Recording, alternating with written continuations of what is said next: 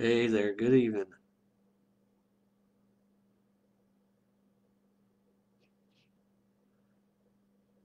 It's Sunday night. Hope everybody's had a good week. We're going to give people a little bit of a chance to get here before we start things up. It's been raining and thundering, so if this thing goes off for some unknown reason, then yeah, you know the known reason is I probably had a power outage. A lot of crazy weather, a lot of hot places in one part of the country, a lot of rain, a lot of cool spots in the country too. This weather is weird, but I think we'll be okay.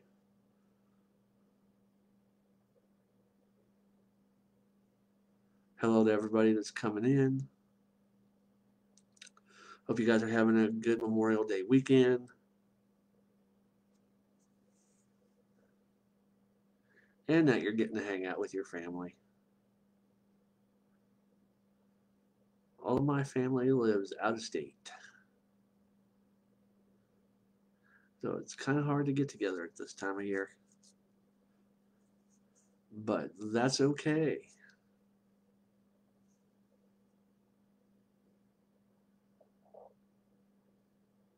And while we're waiting for more people to get here, I encourage you, if you want to make a run to the fridge and get yourself an adult beverage. Tonight, once again, we're drinking sweet tea with lemon and Seagram 7 bourbon.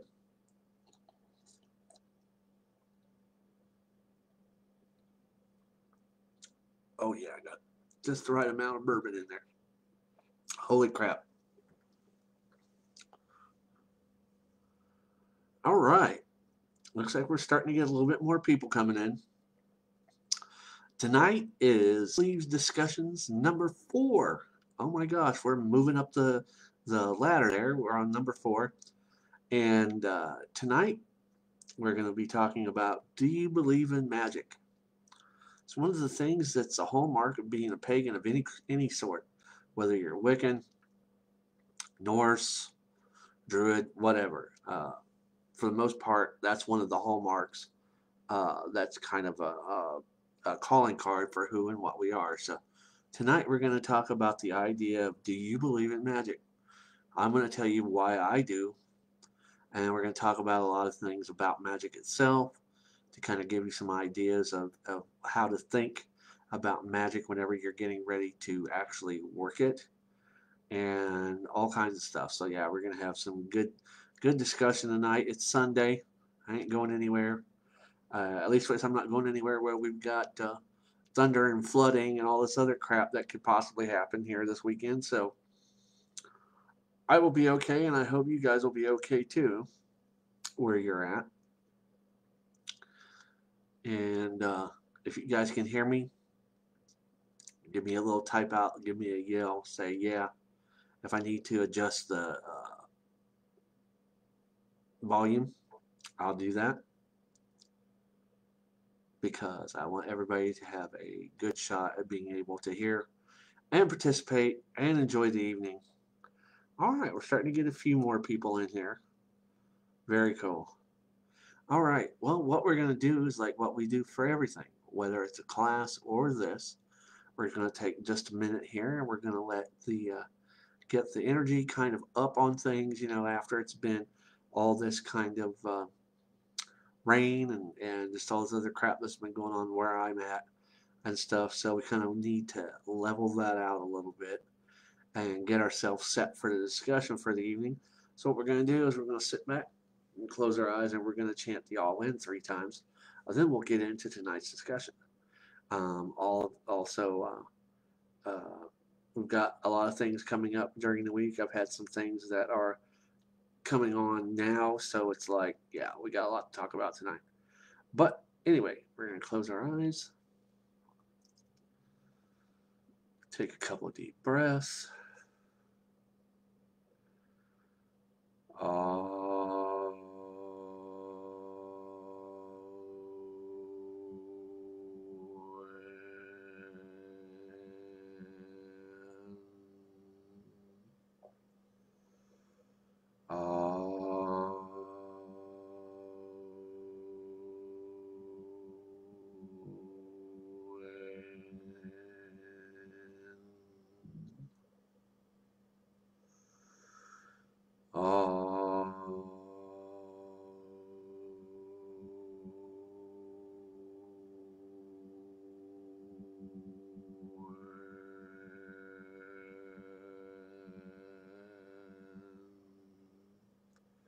May the blessings of body, mind, and spirit be yours.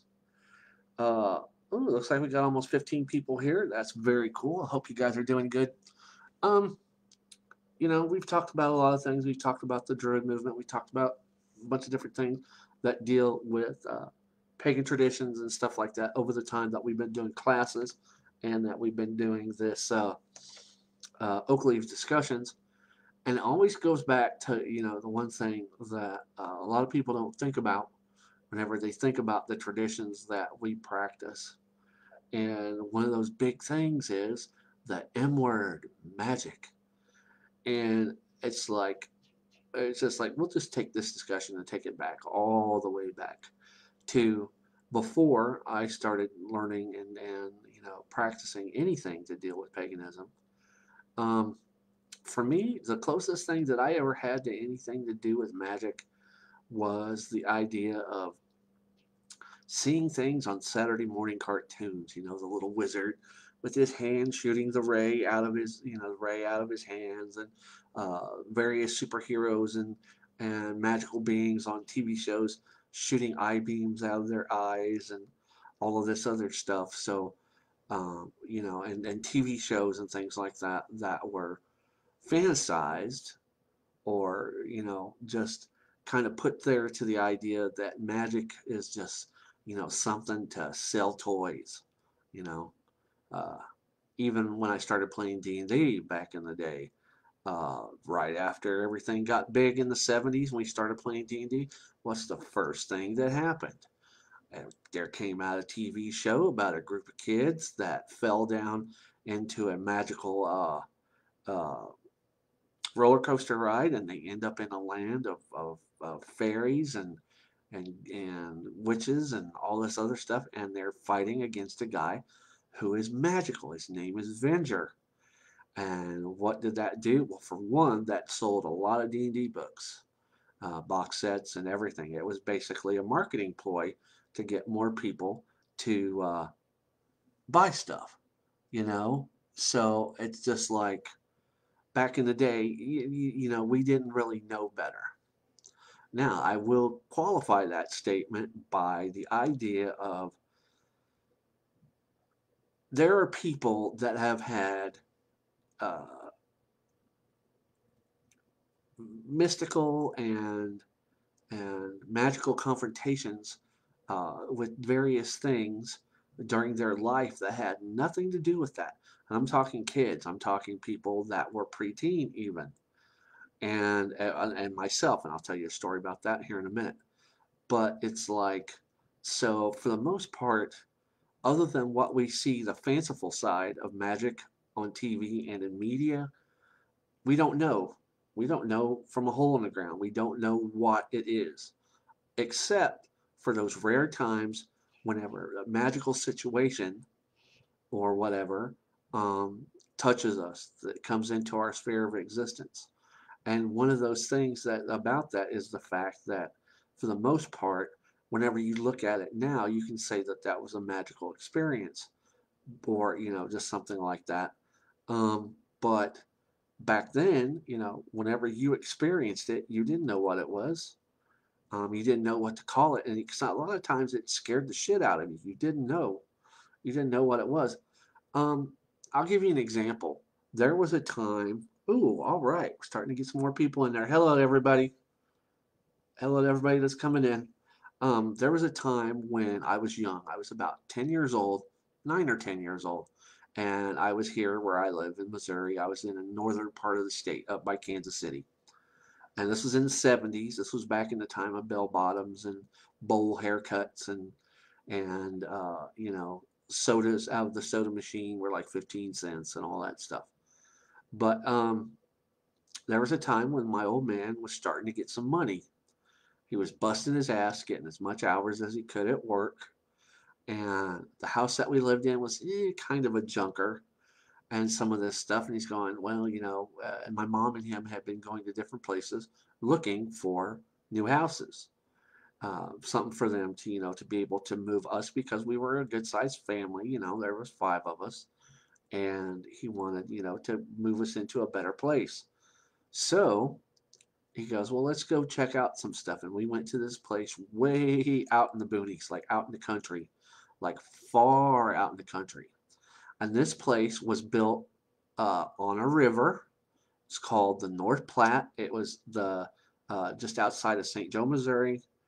Actually, several miles outside of St. Joe, Missouri. It was called the North Platte, and there was a house that was sitting right on the river there, right on some property that was next to the river, and across this broken bridge, like you couldn't drive across it because it had been washed out. So you have one side river and then the other side of the bridge, which they have been talking about fixing it and all this other stuff. And we walked over there to that bridge, by the way, and that river was large enough that it was always fast. It was never a slow moving river. Now, this house was a kind of a Victorian style home. It was built in the early 1800s. It was in very good shape. It was 2 stories, almost three, almost had a third story to it. Very large front deck with side porches that were screened in and everything. And it was said that inside of this house, there was a family that lived there. And then eventually, after the family had the kids had moved out and everything, that the woman, her husband had died, and that she had finished out living her life there with her sister. So we went out there to this place and we took a truckload of stuff because we figured, we might as well start taking things out there. The old man was, pretty well bent on getting this place. And we went in, and uh, it was just like it was like it had been left the way it was whenever the people lived there. So in other words, there was a lot of furniture that was still there from the early 1900s. Um, at that time, the electrical fixtures they weren't even, this was 1970, 1971. The electrical fixtures and everything were still from the 30s and 40s, and everything went into the kitchen. The kitchen still had dishes and, condiment boxes and all of this stuff. And they had, if you would have been a picker, you could have gone through this house and made thousands. That's how, old this place was. And the old man, my mom didn't like it, but my old man brought his gun. He had a Ruger, and he was out there taking shots at beer cans and stuff. He was, because this place had a huge yard, and all I remember was there was tons and tons of bunny rabbits and tons of toads. There were like more toads in that yard and around that river than I ever seen in my life. But we had to carry stuff into the house and whatever. And one thing that I noticed, and my mom figured that, that one of us had to feel it too, but we were in this house and we were there for the day. And I went in there and you could tell, I don't know if any of you have ever had any experiences with ghosts. I think ghost experiences are another form of magic, of energy, that kind of thing. So we go in there, everything's cool. But for me, I just picked up on something that, I picked up on two people being there in that house. And you would go down various hallways and look into bedrooms and bathrooms and stuff, because this house was pretty big. And I wasn't scared. I was apprehensive. I just didn't like it. Okay. So um, I didn't tell my mom about this until like years later. But at that time, my mom's one of these people that is very receptive to things. She's a Christian, but she knows that I'm pagan. She knows that I started as a witch. She knows that I'm druid and all these other things. She still wishes that I would be Christian because she says she wants to see me in heaven. She doesn't believe that I'll be in heaven. She thinks I'm going to hell. But that's a whole nother thing. But she still, at least, she's halfway on the other side. She believes in tarot. She'll go to psychic mediums and all these other things, and she's always been like that. Oh, hey, all right, we've got almost 30 people here. Good to have you guys here tonight. But So after we go into this place, about a week later, my mom had had a meeting with one of the local tarot readers there in St. Joe.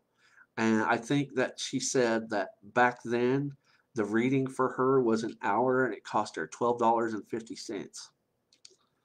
And the woman made her a cup of tea and they sat in her kitchen and the woman pulled out the cards and it was just a little beat up Rider Waite deck.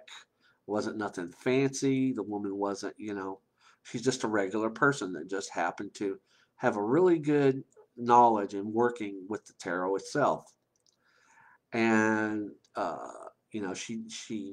she read the cards for my mom, and she told my mom some things about us boys, me and my brothers.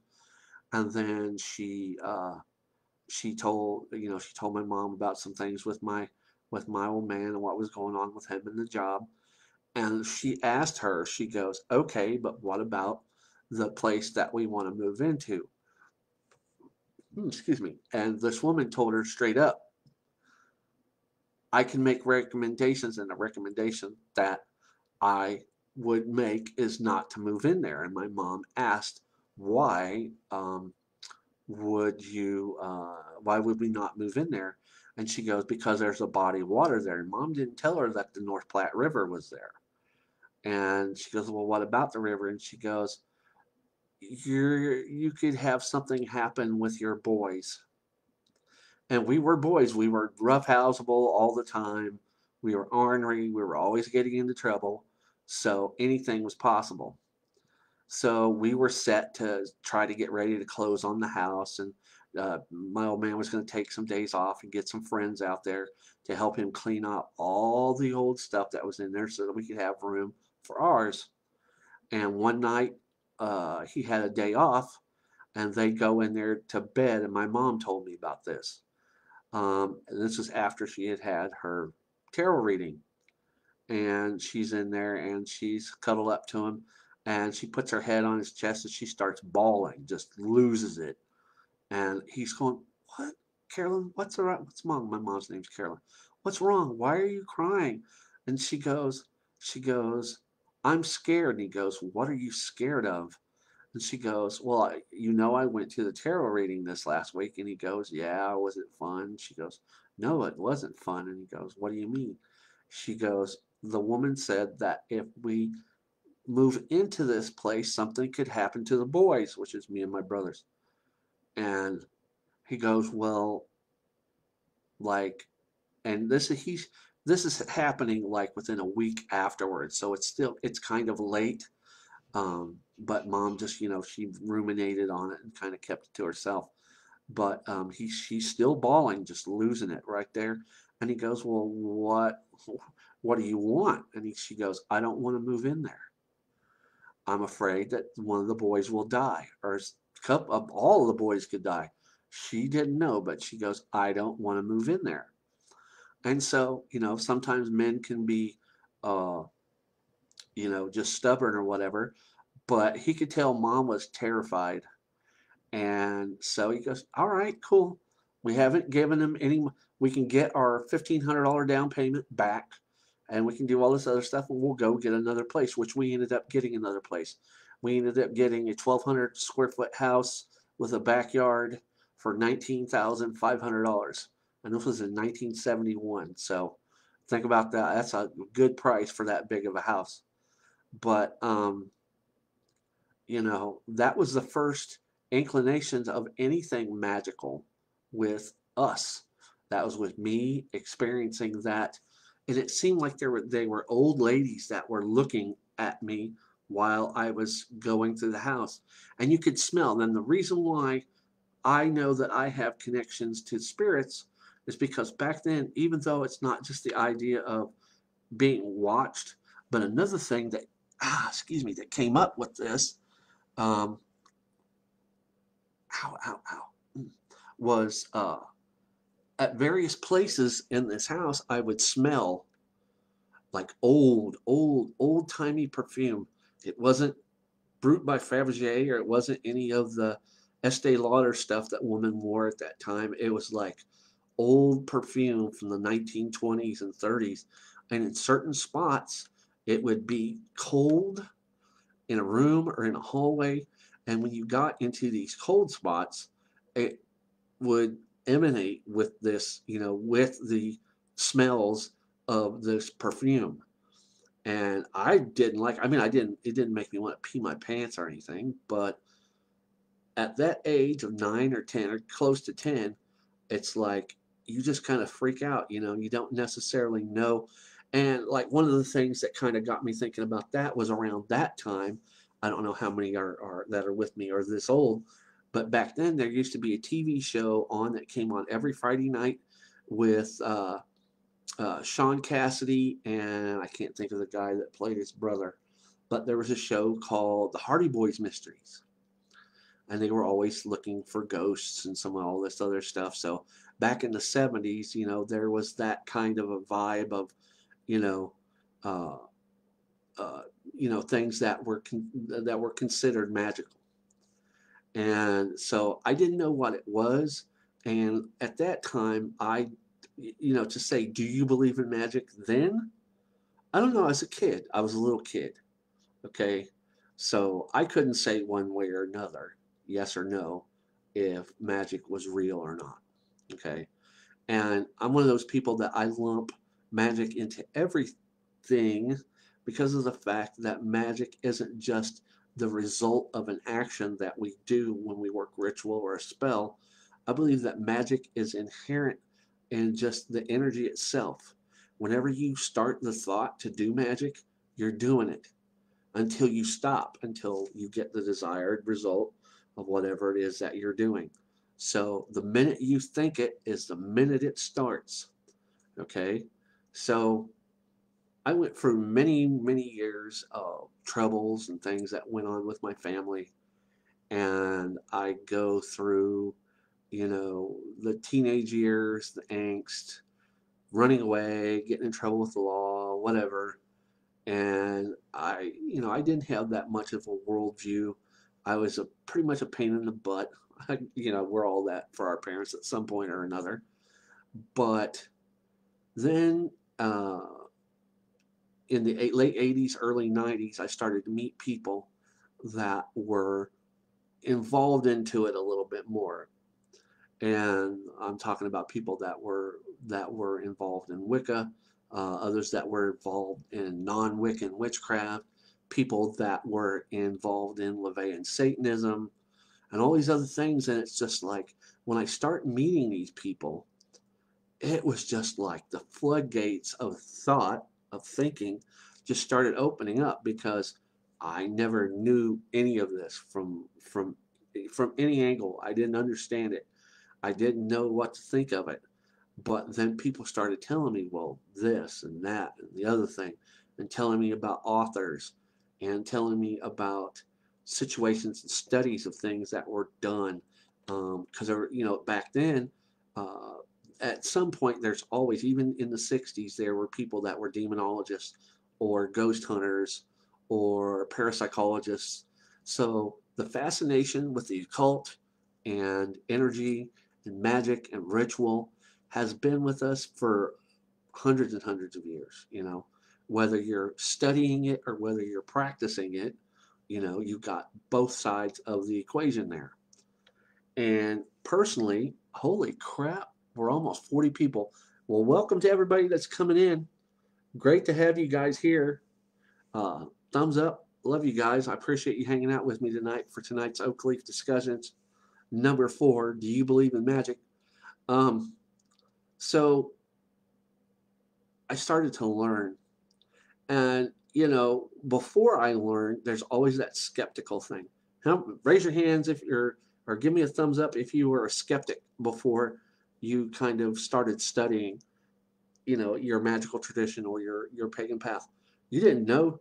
You thought it was all bunk and hokum and, somebody was just pulling your leg.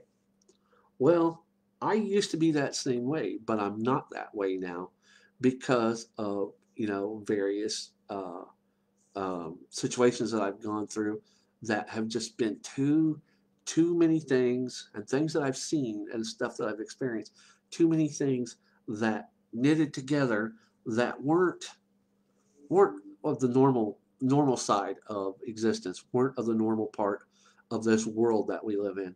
So when you're dealing with stuff that is outside the realm of normality, you kind of have to look at the possibility of magical phenomenon, something going on. And in the early 90s, 1990, 91, I started to look into things. I started talking to more people.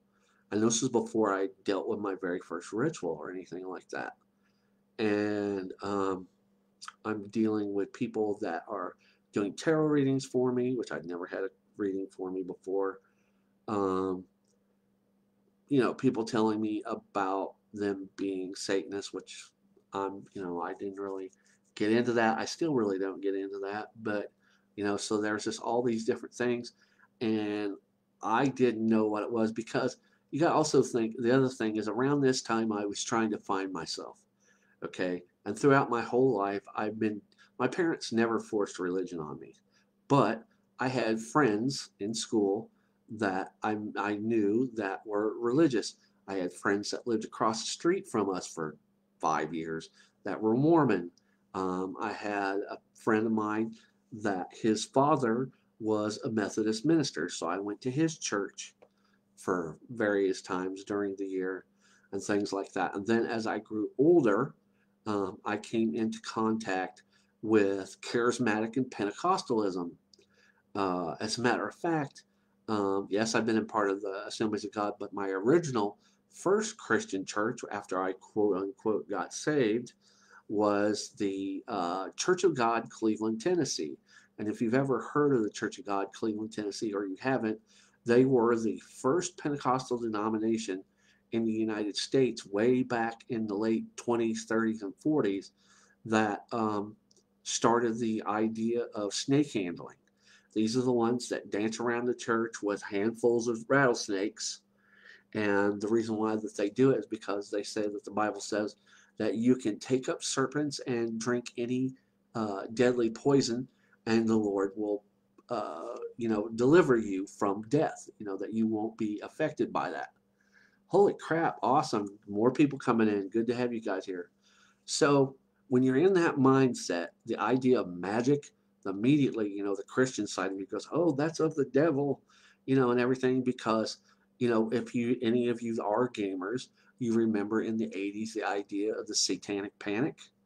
Oh my God. My mom even kind of bought into that. We would play D&D at our house and with cousins and friends and family and stuff like that.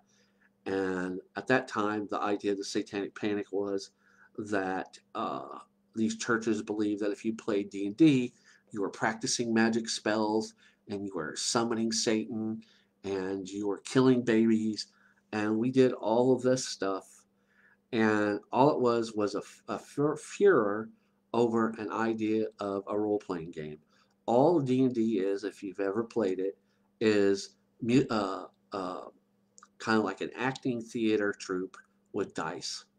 That's all it is. We're not going out eating babies or, summoning Satan or any of these other things. We're just having a few hours of fun in our imagination. And now D&D is one of the biggest things around the world. There are actors, big name actors, that are playing D&D and what have you. So, it's become more accepted. But back then, the Satanic Panic, there were people that were taking kids' books away and having D&D burning parties where these churches would get all the kids' monster manuals and Dungeon Master guides and all of their dice and all of these figurines and stuff, and they would just pile them up out in the parking lots and burn them like they did records after Alan Freed coined the term rock and roll. There were churches that were burning Elvis records and all these other things. So they did the same thing with Dungeons and Dragons because they were afraid of magic, that the kids were going to start summoning demons and all these kinds of things. But I don't think anybody ever did out of a D&D game. It's just, But there was that mindset. So whenever you have that in your head, and then you don't know yourself spiritually, so you latch on to the first thing that you can get into, which for me was the Church of God, Cleveland, Tennessee, charismatic Pentecostal church. Um, and one of the things, if you look at it as an example, uh, and that people don't think about this, is you got two people standing side by side.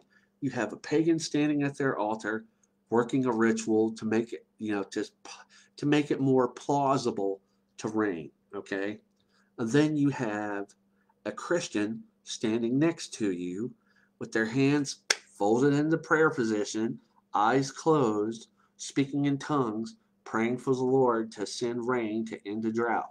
Okay, two people, different sides of the coin. You want to know something? They're both working magic. Prayers are spells. They are incantations sent from you, from your lips, because you're speaking a thing into existence, as we know, is what helps to manifest magical energy. So when we're standing over here waving our athame and lighting the candles and doing these different things, then you have a Christian or a Catholic standing or kneeling with the rosary in their hand, praying to God. It's the same stuff, different day. It's a different form of magic. Okay? But they don't see it like that. Of course, that's just the way that that's going to be. But it is. It is manipulating energy to get a desired end, which is rain or to end a drought. And you never think about that. You didn't at that time. I never thought about Christian prayer as being a form of magical energy, but it is. Praying in tongues is a magical form of energy. Being under the influence of the Holy Spirit in Christian churches, in Pentecostalism, it's the same thing as ecstatic dance. Whenever you are at a pagan festival or a ritual, when you drum and the rhythm and the beat and the sound and the energy starts to build up into you and you dance in an ecstatic trance state. It's the same thing. It's just two different sides of the same coin. And so back then, I didn't really understand that until I started to, learn little bit more about it. And one of the things that kind of brought me into that realm of kind of understanding magic a little bit more was in 1992. I had a friend call me at a friend's house, another friend's house, my best friend, and still my best friend to this day. Got a call, and a group that we knew from another best friend of mine who's since passed away said, "Hey, we're getting together at Busick here next week, and we're having a festival called Beltane. And what we want to do is invite you guys to come and hang out for the weekend. Bring your tents, sleeping bags, if you want. If not, you can just come for the night and hang out with us." So, having never dealt with anything other than maybe a tarot reading in my life, other than, stuff that I had gone through for years as a Pentecostal and stuff, it's like, okay, so we figured out, all right, well, we'll go check it out. And when we did go check it out, there's the parking lot of the camping area that we were at. And then you look out across the grounds there towards this wooded area with a stream and some other stuff. And there was a large group of people, about 40 or 50 people in a circle. And standing in that circle was a older woman and a younger man that were the priest and priestess of the ritual.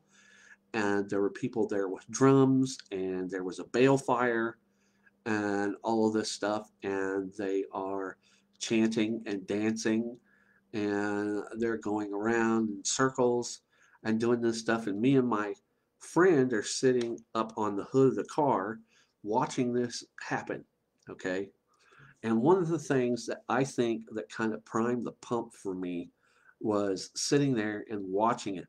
At first, whenever you come from, I don't know about your experience, but coming from a background of being a Christian and coming into paganism, and just so you know, I've been pagan longer now than I ever was a Christian, so I'm very happy about that. But I'm sitting there watching this scene unfold in front of me, and at first, a little bit of me was starting going, okay, are they going to eat a baby? That's the first thing that popped into my head. Are they going to, somebody going to bring a baby forward and put it on the altar? Like how many of us have seen Rosemary's Baby and all of this other stuff? It's just like that fanciful kind of thing. I was just waiting. I was kind of, my gut was turning like, is this what's going to happen? But then, about halfway through the ritual, they started doing some other things, and the energy changed. Just the way it was there and the way it was up where I was sitting on the car. And the thing about that was, is I'm watching, and instead of being in abject terror, I'm watching this and I'm going, whoa, what the hell is this? That light bulb was starting to go off over the top of my head. And it just they're doing their thing, and then they are doing a dance where they're trying to do a cone of power. It's the very first time because they had somebody that was sick, so they said that they normally don't work that kind of magic at Beltane, but they had somebody that was important to them that was sick at the time, so they did a little bit of an energy raise to help them feel better and stuff. And so I'm seeing these people dancing faster and faster and faster around this balefire, some in various stages of dress, robed, and some people not so robed, and old, young guys, girls. It was a mix of people there, and I'd never seen this before.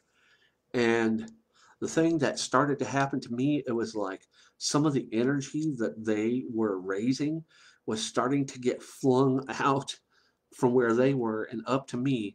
I was starting to kind of like vibe with what they were doing. I was starting to feel it, and I'm going, oh wow. And I wasn't afraid anymore. I was just like, I was just really engaged in what they were doing. I was just like, I've never seen this before. And then it's over with. They do their cakes and ale. They drink. They eat a little bit, and then they dismiss the circle. Merry part until we merry meet again.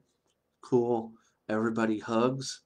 And then my best friend at that time and his wife come stumbling up through the deep grass up to the car, and they go, well, I didn't think you guys would make it. And I go, well, yeah, I told you we'd make it because he was the one who invited us. And I go, wow, that ritual was a trip. And he goes, you like that, huh? And I go, I thought you guys were going to eat babies. And his wife shakes his head. No, dude, we don't eat babies. That's not what we do. And he goes, are you going to come down and hang out with us? And I go, well, what's up? And she goes, we've got a camp area further down with a bonfire, and everybody's got tents. I think there's some leftover food from dinner, and everybody's going to go down there and drink mead and bullshit and do whatever. And I go, well, what are you guys going to do? And he goes, well, me and my wife are designated as the Queen of the May and her consort, so we have to go consummate the ritual. And I go, what? And his wife goes, he's going to get some. I'm going, oh, because I didn't know the fertility aspects of paganism. I just, whatever. And she kind of smiled, and they kind of, flounced away and went and did their thing. And we went down there to the camp area and sat around on logs, and they had built this really big bonfire. Uh, there was kids, there was older adults, younger adults, and we're sitting there, and this large cup gets passed around. And in this cup is my very first swig of strawberry mead. Oh my God. It was beautiful. And the high priestess's daughter kind of comes over, and she's sitting next to us, and she goes, well, what did you guys think of that? And I told her, my best friend, he's sitting there, he's going, it was kind of weird to me. And he just, went off talking to somebody else. And I'm talking to her, and I'm going, well, to be honest, at the beginning, I was waiting to see if you guys were going to eat a baby or anything like that. And she just kind of laughed. She goes, no, man, we don't do that. And her mother was the high priestess of the ritual. And I go, I'm down here with you guys tonight because I kind of want to learn about this. What is it? And I said, what is Beltane? Because I didn't even take the time to look up what Beltane was before I came to the event, because I thought it would be a nice show and I might talk to people for a few minutes and that would be it.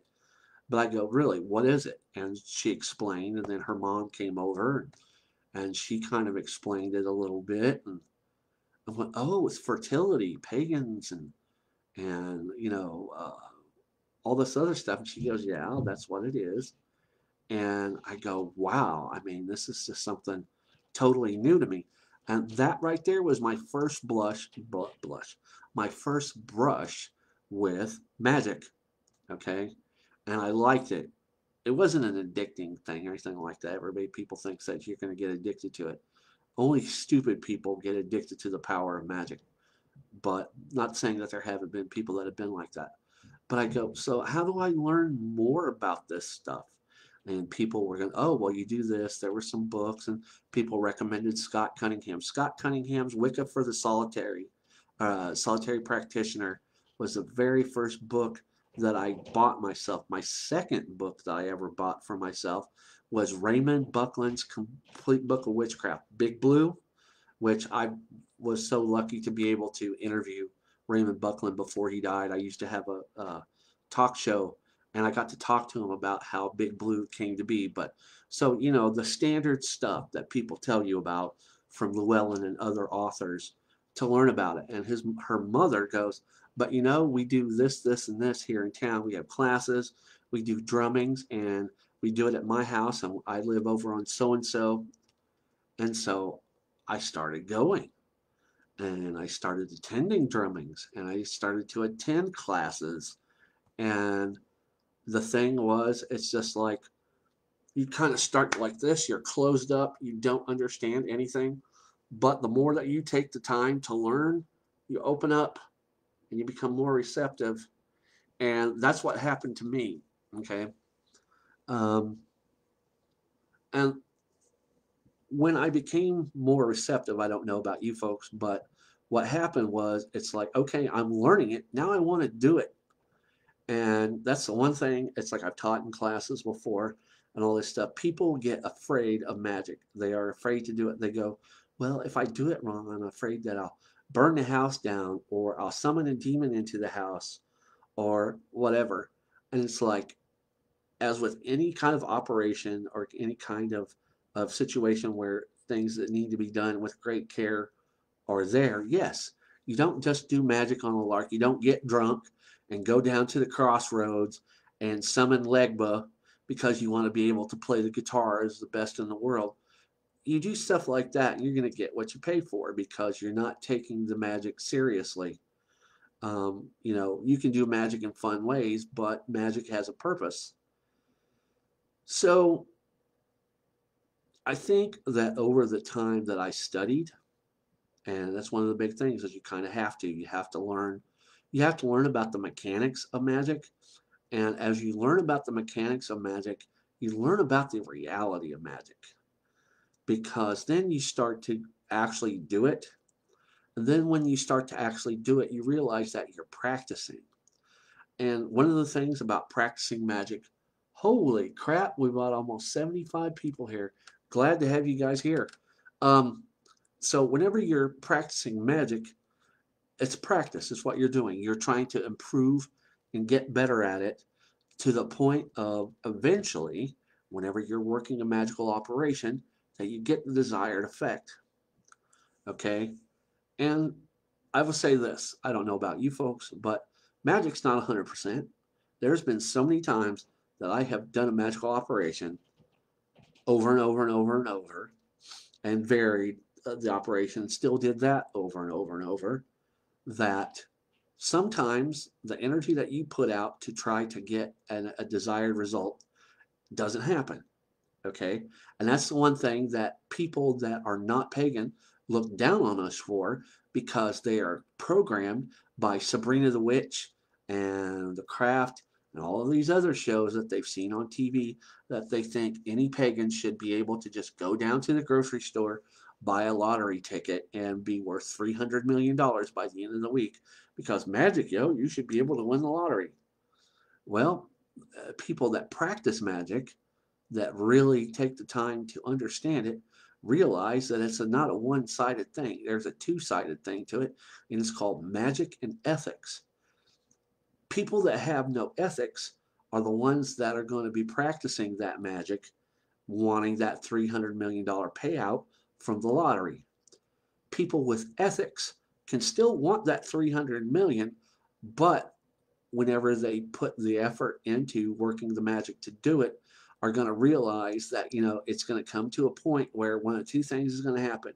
Either A, the magical operation is going to be so strong that you're going to get what you want, or B, or actually three possible outcomes. Either A, you're going to get what you want, B, you're not going to get what you want, or C, you're going to get what you want, but it's going to come with consequences. And that's true. Anything that you do magically, you need to be able to understand what the process is going to be after you've worked it. Okay, so you've worked magic, and you put out there that you want a girlfriend, okay? And this is the thing that we always talk about in paganism: love spells.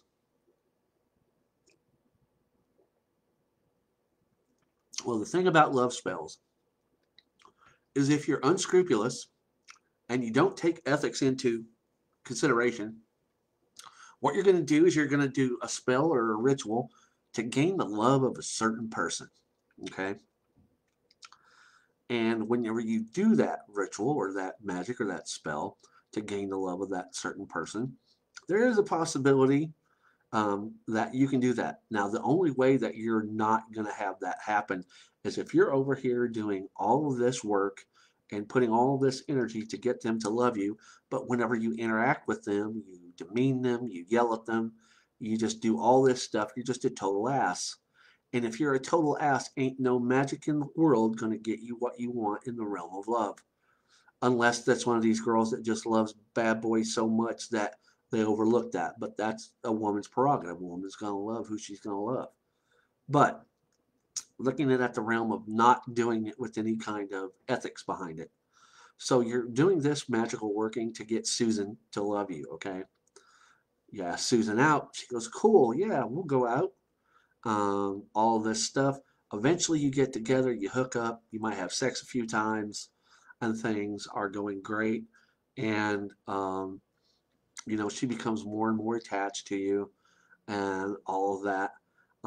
But then again, all of a sudden, sometimes men that are undesirable at a certain point, once they start to, come into their own with one woman, can attract others. So in other words, if you've got one girlfriend and somebody sees you with this girl and they go, oh, well, he's out with Susan. I never really thought that he had it in him. I wonder about this, this, and this. Maybe I should go talk to him sometime. So now you've got Susan that you did the ritual for to get her to be, your girlfriend or your upcoming wife or whatever it is that you want. And then somebody else sees this, okay? Then they start putting their nose into your situation, okay? It could be one of those deals where Susan becomes so attached to you and so jealous that it becomes like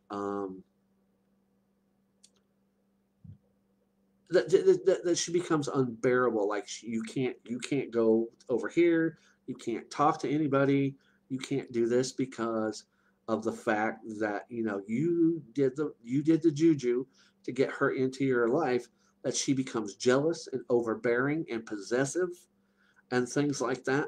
And eventually it makes you miserable because you just wanted her to love you and stuff, but you didn't take into account that other factors can happen and come along and screw the pooch to the point where eventually, Susan could do something physical to you, try to, take you out.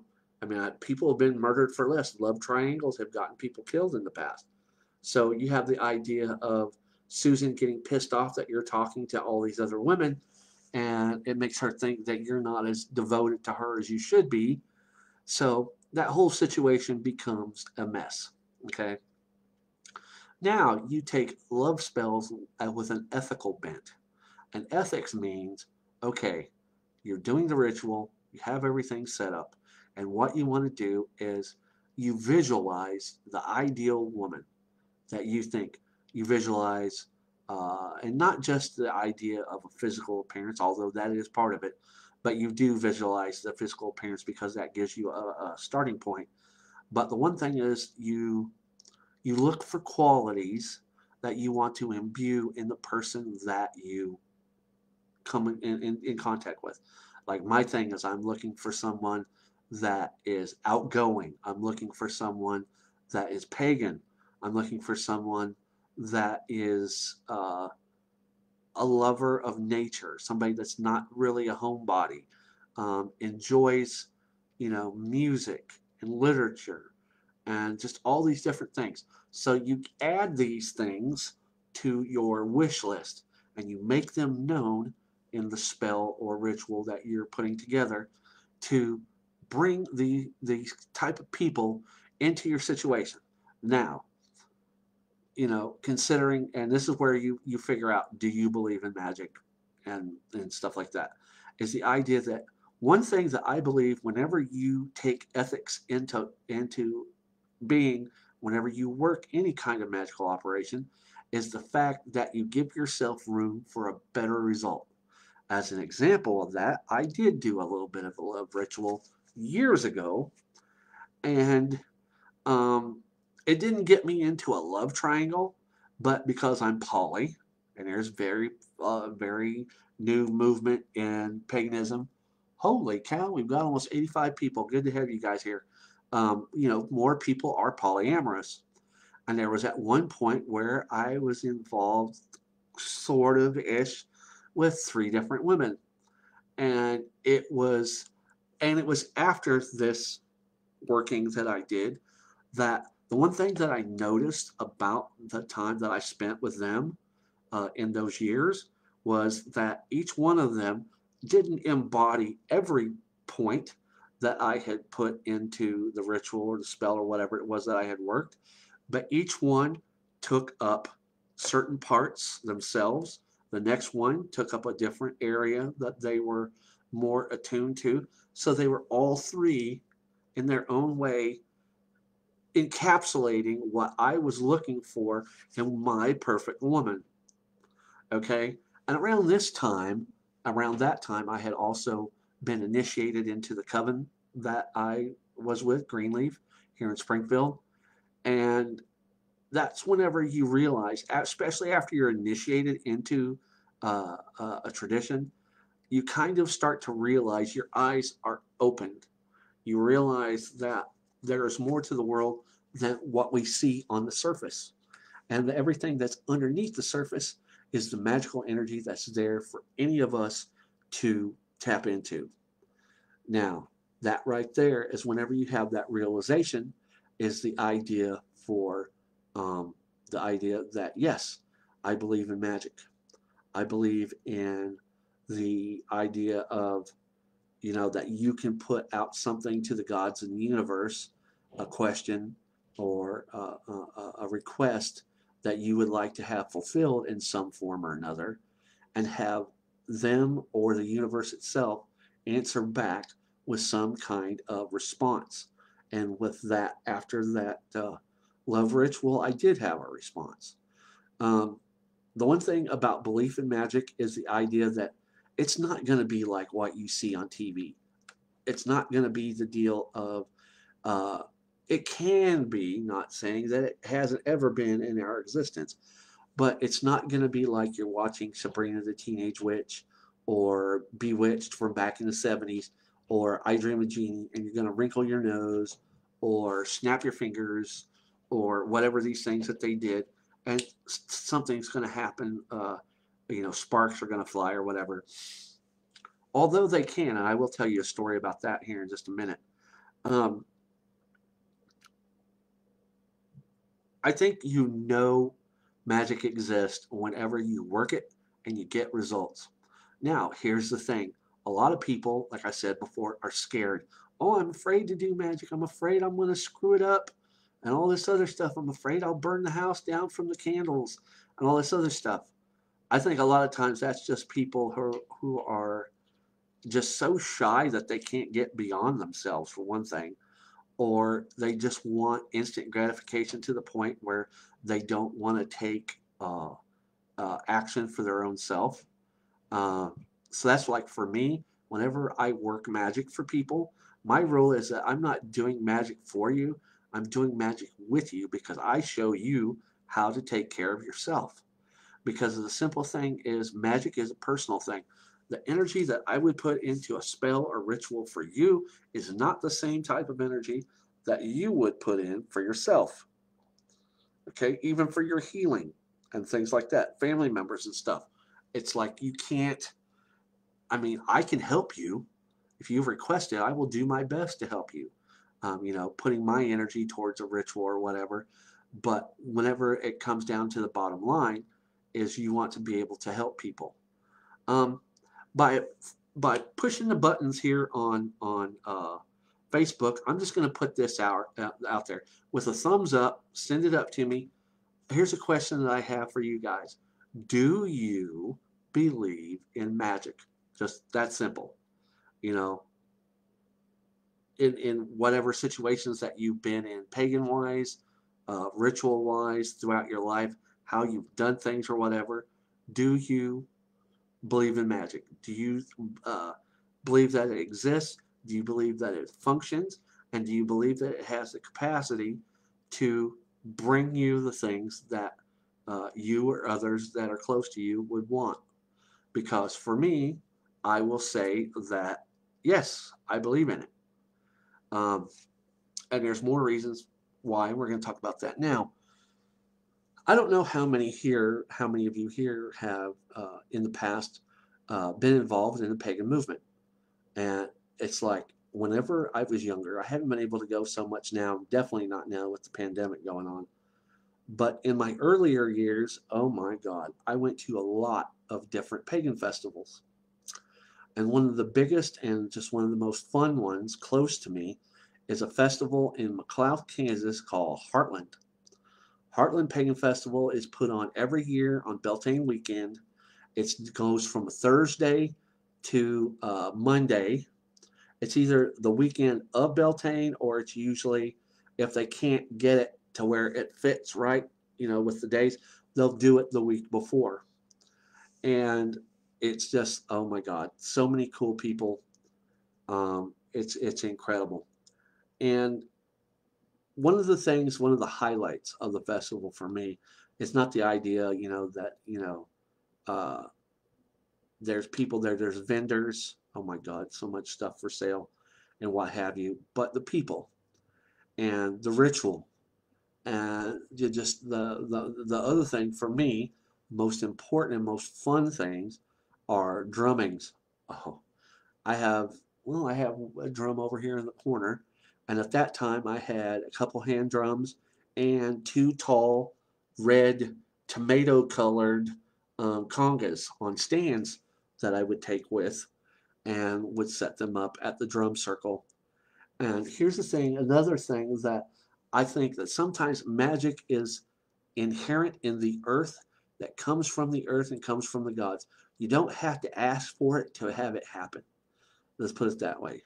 An example of this is there was one night that uh, it seemed like every time that I ever went to Heartland, the weather would be great for a little bit, and then eventually a rainstorm would come through. And it would rain and rain, and people would be stuck in their tents. And then, just about a little bit before evening time, the rain would stop, and people could come out and do the things that they wanted to do. Think Woodstock. Think the grounds being torn up like Woodstock, because there's so many people there and they're walking around and doing whatever. So we have people that were there that were fire tenders that would go get fresh, dry wood that they had stocked so that they could keep it ready for whenever we did drummings in the evenings. And we're talking piles of cut tree stumps that were 15 to 20 feet high in a diameter of like 25 feet all the way around. Very tall, very wide. And you've got about 65 to 70 people sitting in chairs on one side of the fire with their drums and guitars and flutes and all of that. And then everybody else that was around the fire were just people dancers, you know, just people, okay? And drumming for me is magic because it puts you in tune with the energy of the earth. That heartbeat, that heartbeat beat, whenever you're beating on the drums, you can feel that. You can feel it in your chest. And if you ever sit in your backyard and just sit there with your drum in your lap and just listen to your heart for a minute and listen to how that heartbeat sounds, and you start tapping that drum exactly the same way that your heart is beating, that's magic, because then you realize this is where we came from. You know, we came from the earth. We came from the dirt below my feet. And you just get going and you get going and you get going. Well, when you've got 70 people that are sitting there with you in various, you know, with their various drums and things like that, and you get a good beat going and you get people in sync, then you get the dancers going, okay? And we had young girls, we had old men, we had every shape and size and description of people dancing around the circle, dancing around that fire, leaping, and all these things. Well, for one, you kind of start to get into trance. That energy of the drums and the energy of the footfalls of the dancers, you start to sway and you start to move as you drum, and you can just feel it building. The energy of 200 and 300 people standing around a bonfire, you can feel it. Well, this particular night, we're doing this and everything, and I am drumming, and I open my eyes because a lot of times I'll just close my eyes and just feel what the drumming is. And I looked up and I just looked above, and right above all of our heads, at about a height of maybe 10 feet above us, was this silvery gray, radiant kind of cloud of just fluff that just hung over everybody there at that drum circle.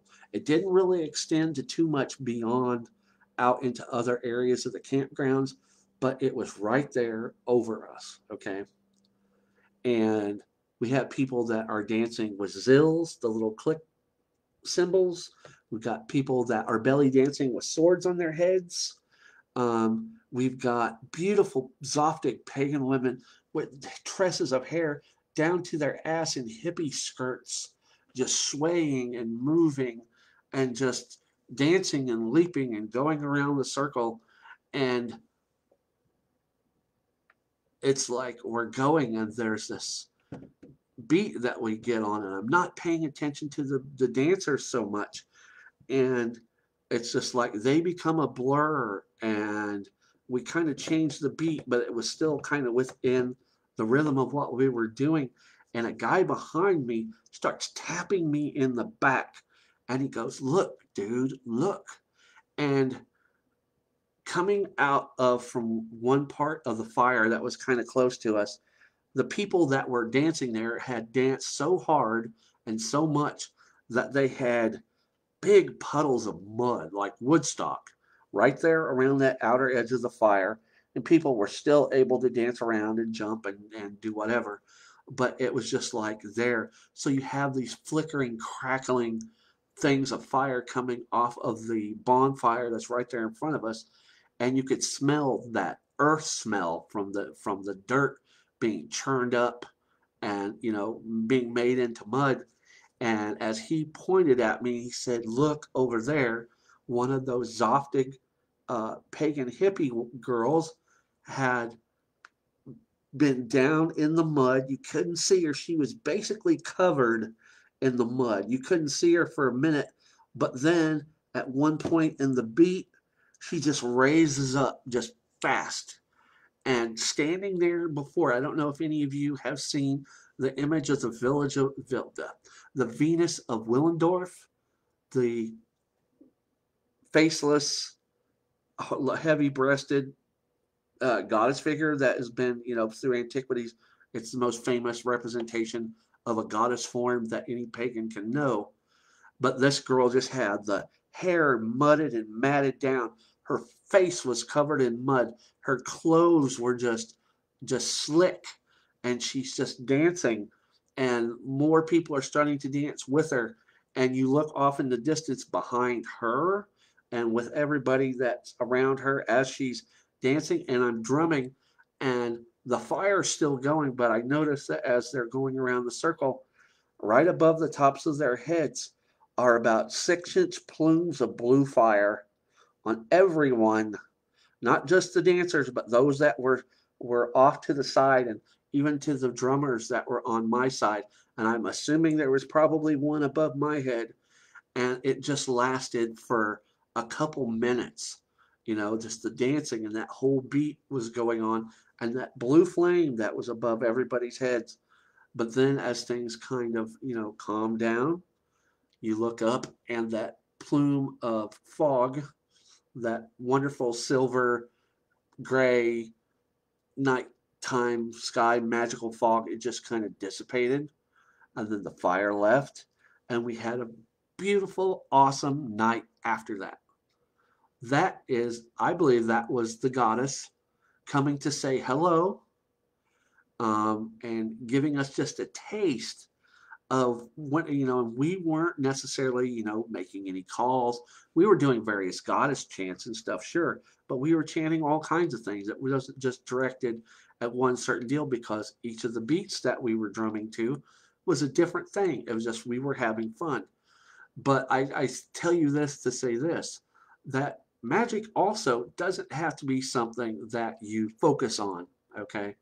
It's not something that you're just going to, okay, I have to get up and I have to get candles and oils and incenses and all this stuff to do magic.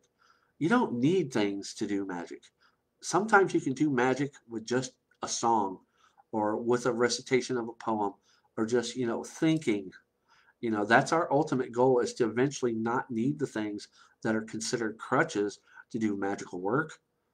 We should be able to go out into the woods, talk to the goddess, make our requests known, talk to the gods, talk to our people, talk to the fae, talk to whoever, and put those things out there that, uh, we need a little something. And it's not a matter of, the one thing about also with the ethical side of magic, we don't want to be selfish. It's like everybody that thinks, well, witch should be able to just go out and win $300 million instantly from the Powerball or whatever. Okay, so we got $300 million. What are we going to do with it? Are we going to take it with us when we die? Who are we going to take care of? Who are we going to help? If I win $300 million, I'm taking care of my best friend. I'm taking care of a bunch of my friends here in Springfield. Taking care of my friends out there in internet land, because I've got some friends that I've known in real life that I only have access to them through the internet now, and they're going through some hard times and stuff like that. My goal is, after all of that, to have just enough to, take care of myself, live for the rest of my life comfortably, maybe get an area where I could build a druidic refuge, so that after I die, that can be left to others to use in perpetuity. But it's not like the idea of, okay, you have to use magic to be selfish. I don't want to be selfish with how I do magic. Some people do, and that's on them, and I can't say anything about it, because of the simple fact that with the belief in magic comes the belief in consequences. If you do good things and you do good magic, you're going to get good consequences, and those consequences are going to carry out after, usually a good portion of the time, after you've worked that magical working and you've received the benefit of it, that there's going to be a little bit of a residual that's going to give you a good situation afterwards, But on the other side of that, if you do, and this is the only thing is though, like a lot of people, the read, that magical stop button that everybody says, ain't it harm none, do what thou wilt. Yes, that's a big thing to it. But here's the deal. Being a druid, we don't necessarily follow the read for one reason, and that one reason is, I'm going to take care of my people. And the reason why that is, I'm not going to let you roll over my mom.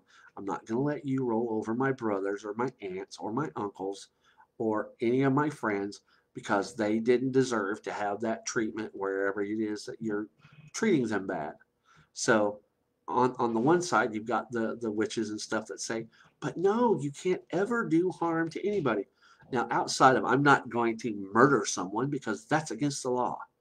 But anything else that comes along that line, that I could do magically, as far as a curse or whatever, that is something I will do. It is said that if a witch cannot curse, a witch can't heal. So that's folklore from way back. So that's a kind of a built-in ethical thing. But it's also the idea of, okay, if I'm dumb enough to do something so heinous and so stupid because somebody pissed me off, I need to be able to accept the consequences of whatever happens afterwards. If I get pissed off at a girlfriend for doing me wrong, and I get really vindictive and vicious with the curse that I throw on her, and I go out in the street one day and I get ran over by a car and my arm gets broke real bad, that's my karma. I threw out a curse that didn't need to be out there, or it was a little too strong, or sometimes the idea of not believing in just the idea of believing in magic is knowing when to say no. And what that means is, okay, she screwed me over, she did this, she did that, my best friend, he did this, he did that. Sometimes you got to let it drop and not do a damn thing. If they're going to be that petty and that bad about trying to get over on you and do these stupid things, then they're not worth having in your life. Not even worth putting the energy into doing the magic in the first place. And, um, so you have that aspect of it. It's like, how do you do your magic? If you believe in it, do you believe in it enough to be ethical with it? And then one of the last things that we'll talk about tonight for this druidic discussions is the idea of, you know, sometimes we got to be selfless with our magic. And what that means is the idea of, even before this pandemic, I mean, you guys have seen the, uh, the earth is going through a lot with all of the wildfires that happened in Australia, the wildfires that have happened in California, flooding, just all of these things. It's like we do so much magic for ourselves. What about putting some of that energy back into the Earth Mother itself? This is the planet that takes care of us. This is the only planet that we're riding on right now in the universe. Okay? And once it's destroyed, nothing else will be able to exist here if we go so far, if we go past that point of no return and destroy what her ability to take care of us. That's part of what I think this pandemic is there are times that the earth doesn't need us. It allows us to be here. So being that mother that feeds us, that she can be also the mother that destroys us, just like Shiva, the destroyer and the giver of life. You have both sides of it. But it's like that's one of the things so many pagans are so ready to dance around and do Beltane and Samhain and all this other stuff. But how often do they do stuff for the earth? When was the last time you went out and planted a tree? How many of you have really good gardens? Oh, and thumbs up, fists up, pump bumps to everybody out there that's got gardens, because now's the time to really get those going, because we don't know what the situation is going to be. And I think to be as healthy as we can, I think we're going to need gardens. So to all of my pagan gardener friends out there, I give you guys a high five, because you are the shit for now, because of the simple fact that, we got to be able to take care of ourselves. And I think one of the best things that you can do is grow a garden, because not only will you take care of yourself, you take care of members of your immediate family that maybe don't live in the house with you. You can help take care of those those neighborly people that have been friends with you for years. It's like, we can show that we're pagan more than just wearing a black robe and a pentagram ring, or a druid with a white robe and our Awen necklace or whatever. We got to take care of each other, and we got to take care of the earth. That means taking care of the animals. We got so many people that are out there that are over hunting, overfishing, doing all these things, so that eventually, do you realize that we have so many species of trees and plants and animals and beings that are going extinct every day, every minute? that we get so caught up in being pagan that we aren't pagan. You know, we don't send out the energy and say to the gods and to the universe, stop the extinction. Stop those people that are out there that are burning 8 football fields a second of the Amazon forest. The Amazon forest is the lungs of the world. Once that forest is completely burnt down, we're screwed. That's 25% of our CO2 going up because trees scrub out CO2 and give us oxygen. So this is going to be bad. So for us pagans, it's up to us to do what we can physically, to stop all this deforestation and stuff by planting trees and stuff like that. But because if we believe in magic, we need to practice it and put that energy out there and say to the gods, help us help the earth mother. Help us stop the destruction of these animal species. Help us stop the deforestation. Um, help us stop the criminal diamond mining in Africa and all of these other things because we only have one planet for right now. And, it's like I want to leave this existence to somebody else and have them not have to struggle because they can't breathe because of bad air quality. They can't live because their water can't be drunk like Flint, Michigan. How many years has it been? 7 years, and Flint, Michigan is still having dirty water that is so full of lead and mercury and things like that that it's killing people. So that's what pagans are supposed to do. If we believe in magic, we need to utilize it, and not just for reasons that are selfish. We need to be selfless and help people. That's what I think. Everybody's idea of magic. And the other thing is just like on the closer to home things, working magic with our pets, taking care of our pets, being advocates for our pets. I mean, one of my biggest hates being in Missouri, I hate Missouri because we're the leader in the world of having the most renegade puppy mills. I hate puppy mills. Don't buy puppies.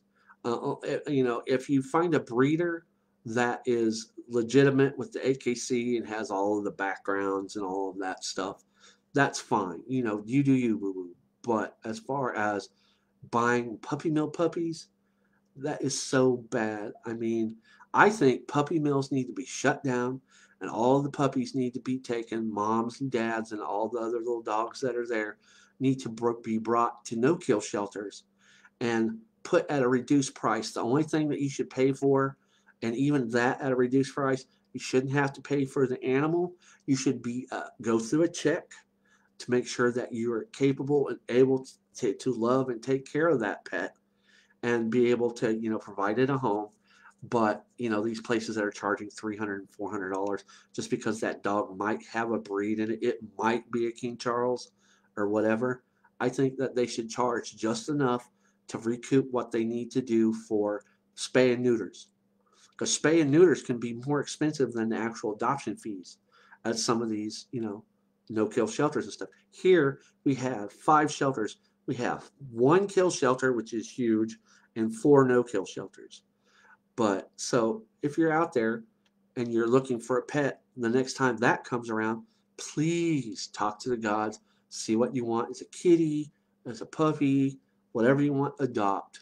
Tell your family and friends to adopt. You're saving the life of an animal that more than likely has had the most hellacious existence up until that time, and you're helping to kind of put the notion out there that that these puppy mills and things like that are bad. They're not good. And there's kitty mills too. There's people out there doing some of these really fancy breeds. So it's like, and just putting magic out towards them, like, and magic isn't just an operation where you're standing around an altar and stuff. Magic can be simply going to your bedroom, pulling out a stick of incense, putting it into the incense burner, and lighting a candle and saying, I hope a puppy mill gets closed tonight.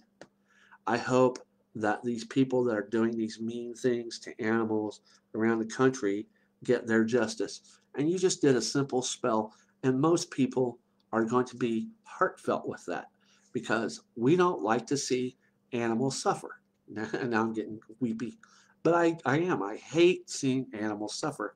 It pisses me off, you know. And also, we need to be more advocates for, like people that deal with, child uh, abuse and spousal abuse and all this. There's magic that we can do that makes a difference. That's basically what I'm saying about that. Holy crap, we've got almost 130 people here. It's Sunday night. We're having druidic discussions. Oakleaves 4. Do you believe in magic? I hope you believe in magic. I hope you believe just a little bit more that we've been talking about that and listening to my experiences. We're going to get ready to shut this down here in just a few minutes, but give you guys some stuff that's coming up and coming on and coming around. Okay, today is Oakleaves 4. We're talking about, do you believe in magic? I also do classes. The next class that we've got coming up is this Thursday at 7 p.m. And the subject for this week's class is Irish Celtic animism, the idea that the earth itself is sacred. The animals, the trees, the streams, the mountains, the oceans, everything. And that how the shamanistic side of Irish Celtic culture many, many moons ago and still to this day are the ones that saw the magic of the deer running through the forest away from the hunter, the hare being chased by the other animals that were its predators, and things like that. We look at that and see, existence and nature working. But back then, that animistic side of it was a form of magic. Because the people that were in those times didn't understand it. So we're going to talk about the gods. We're going to talk about their sacred animals. We're going to talk about druidic sacred animals, such as the crane, the hound, the boar, the salmon, all of these things because they tie into druidic practice. So we've got that coming up. We've got Oakleaves 5 coming up, and we've got more classes. The next class, this is number 10. We're going to be doing number 11, not this week, but next week. We're going to start talking about the triads. No, we're not going to start. No, we will not start talking about the triads. We just got through this week doing Philodect and the Bardic Arts. The next class, after this class on animism, we're going to do a class on the Ovate Seer.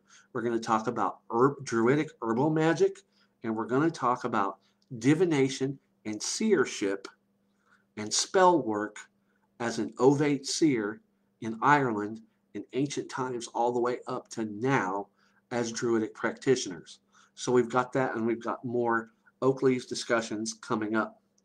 Also, I want to say that for those of you that are listening and have never been a part of it, I invite you to come and check out our Facebook page here on Facebook.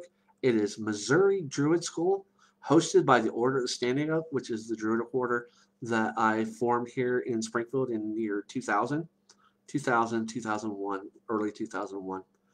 And if you have any questions about magic, if you have anything that you would like to let me know about your magical experience, what you think about it, feel free to toss me a message and let me know what you think. I am open to any kind of discussion, any kind of questions. Also, we have something that is going a little bit deeper. Let me get a drink here.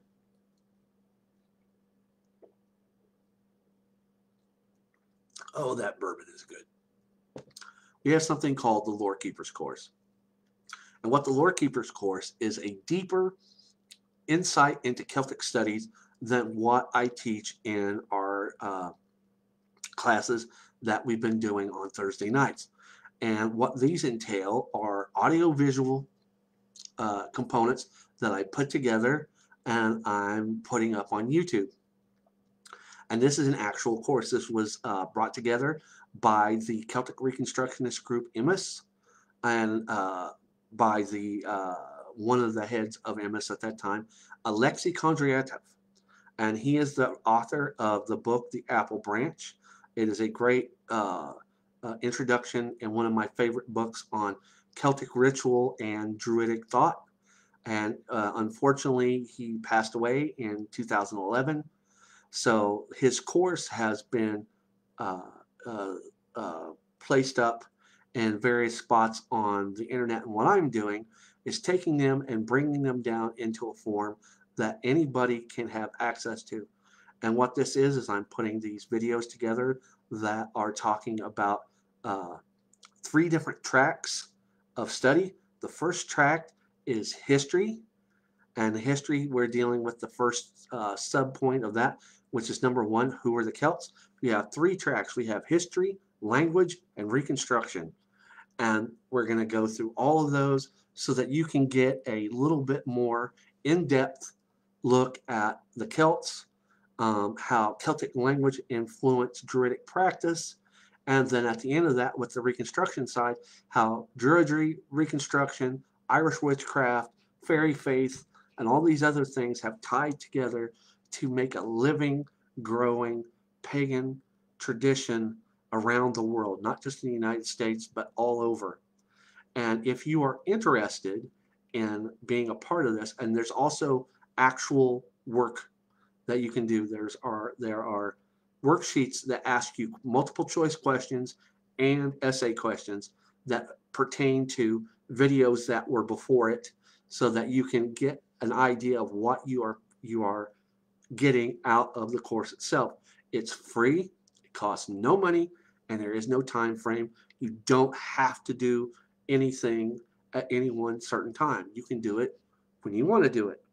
But having said that, if you are interested in being placed on the mailing list to get these, matter of fact, I posted the first history track today, which is history track 1, who were the Celts.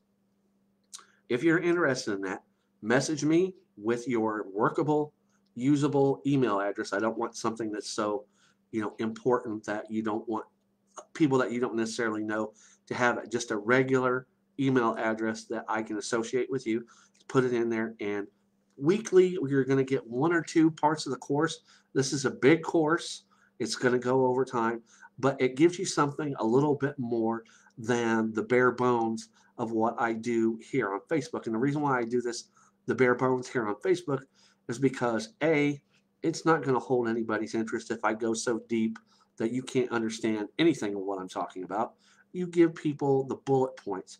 You give them the things that are important to understand and begin their study in Celtic magic, Irish lore, and the Druidic principles and things like that, so that they can take those themselves and adapt them to their spiritual self. Everybody practices Druidry different, and that's why I'm here, is giving my take on it. There's so many different people out there, but another thing is, with this pandemic going on and different situations, not very many people are actually out there teaching. So that's why I'm doing this, to give you guys the opportunity to, experience it and do with it as you will. And it's an outlet for me to, do what I want to do as a Druid priest, and that's to be there for my people. You guys out there are my people, you know, in that pagan vein, and my brothers and sisters of the earth kind of a vein. So that's why we're doing what we're doing. Um, Classes are going to be, as they usually are, 7 p.m. This tonight was 7 p.m. We're going to keep on doing it. What I'm going to do after we get through here in a couple minutes is I'm going to process this video, and I'm going to get it set up and put it on Facebook so that you guys can watch back that came in later. Holy crap, we got almost 145 people here. Thank you guys for hanging out. And like I say, if you have any questions, friend me, join Missouri Druid School. We've got some great people in there. We've got a lot of stuff coming on the classes. The next class is Irish Celtic Animism this coming Thursday at 7 p.m. But before we get out of here, what we're going to do is kind of just bring it back to the beginning and do like we always do at the beginning of a class or a get-together, is we're going to just kind of kick back, close our eyes, we're going to take some deep breaths, and we're going to chant the All Win 3 times.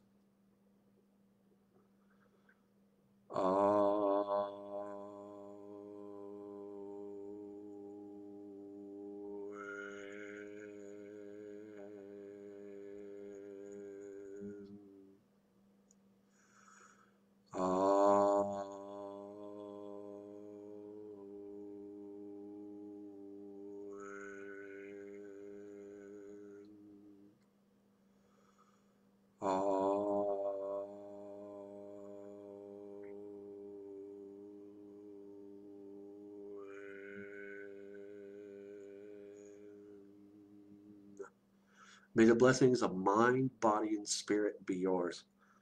I've had a great night. Give me some thumbs up. Let me know that you're out there. And I hope that you guys have a great week. We've got a lot more stuff coming up. I appreciate those that are here tonight. And keep an eye out because we've got a lot more stuff coming up. I'm going to go and fix me a late supper. We've got more rain coming in. We've got some flooding possible this week. So wherever you are this Memorial Day weekend, be safe. Remember those who have fought and died for us to be able to hang out here on Facebook. And having said that, from the altar to the ring, may the gods bless you. And I will see you guys again this coming Thursday for class.